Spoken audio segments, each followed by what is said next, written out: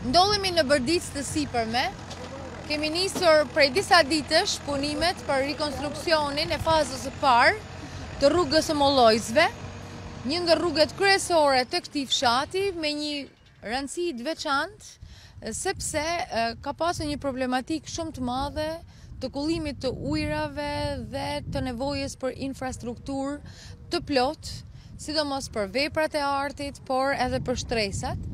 Këtu prezenca e ujit, sidomos e zonës dhe pamundësia shpeshherë për të kaluar në mënyrë normale për banorët, për të aktrisuar rrugën qendrore për në Shkodër ka qenë e pamundur. Prandaj kemi vepruar dhe ky është një ndër prioritetet që është vendosur nga Këshilli i Bashkisë së Shkodrës për t'u financuar në vitin 2019. Jemi në fazën e rikonstruksionit, ka nisur tashmë punimet.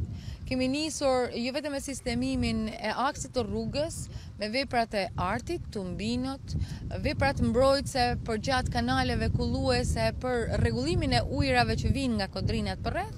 E do të vazhdojmë për të përmbyllur këtë fazë të parë, që është pjesë e një projekti të plotë që kemi bërë për të gjithë rrugën.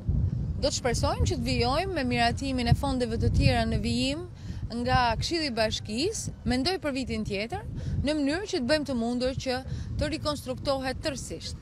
Unë jam shumë e kënaqur që punimet kanë ecur mirë dhe me banorët kemi një komunikim të vazhdueshëm, sepse ka nevojë që të koordinohet puna. Fondi i vënë në dispozicion është rreth 90 milion lekë të vjetra, të cilat vënë në dispozicion kuptohet nga fondet e qytetarëve të Bashkisë së Shkodrës, e banorëve me kontributet e veta dhe të biznesit, dhe kuptohet që ne i përdorim me eficiencë për të bërë të mundur që me kostot e pranueshme, me çmimet tona të pranueshme, për atë çfarë ne kërkojmë të mund të realizojmë një rrugë të standardit dhe sidomos të vijmë në ndihmë nevojës për përmirësimin e saj aty ku njerëzit me të vërtetë kanë nevojë.